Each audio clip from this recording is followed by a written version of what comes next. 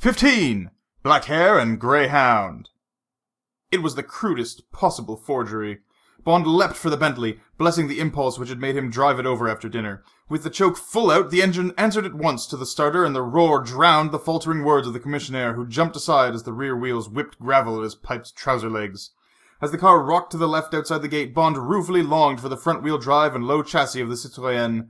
Then he went fast through the gears and settled himself for the pursuit, briefly savouring the echo of the huge exhaust as it came back at him from either side of the short main street through the town. Soon he was out on the coast road, a broad highway through the sand dunes which he knew from his morning's drive had an excellent service and was well cat's-eyed on the bends.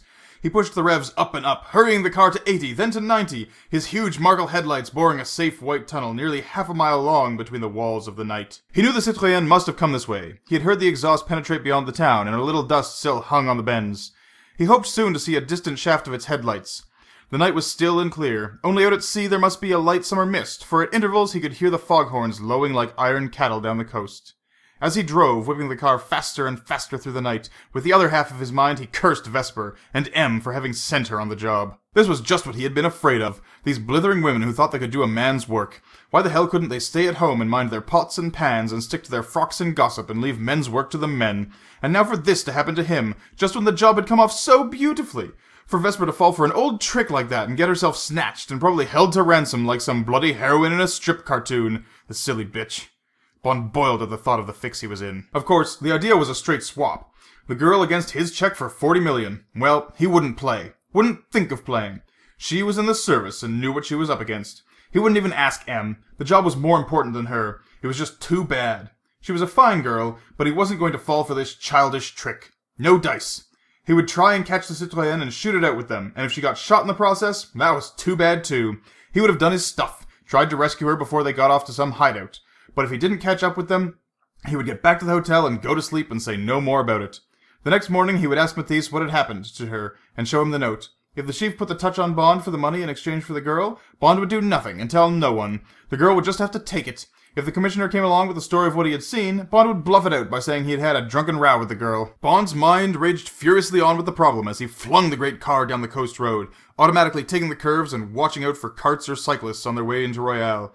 On straight stretches, the Amherst VA superchargers dug spurs into the Bentley's 25 horses, and the engine sent a high-pitched scream of pain into the night.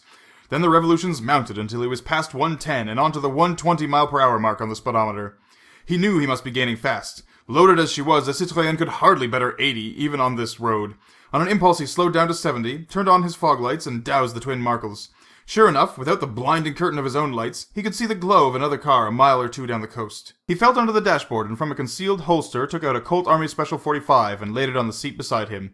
With this, if he was lucky with the surface of the road, he could hope to get their tires or their petrol tank at anything up to 100 yards. Then he switched on the big lights again and screamed off in pursuit.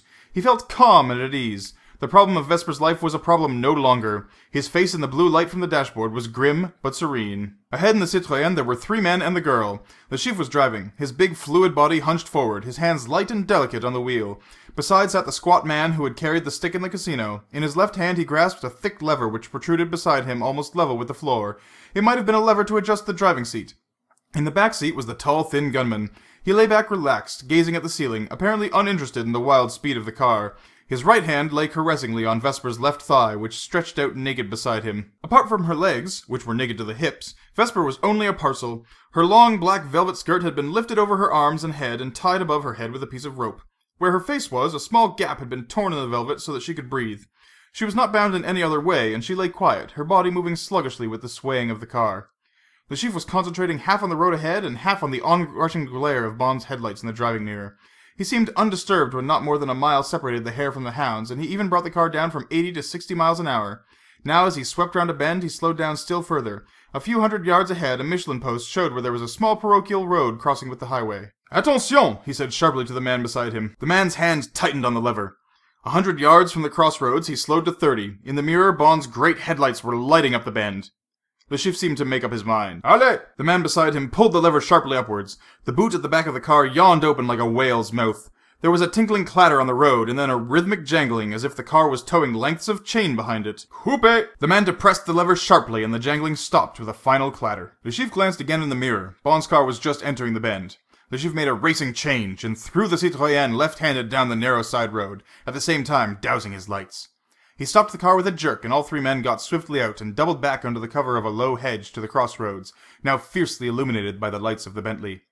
Each of them carried a revolver, and the thin man also had what looked like a large black egg in his right hand.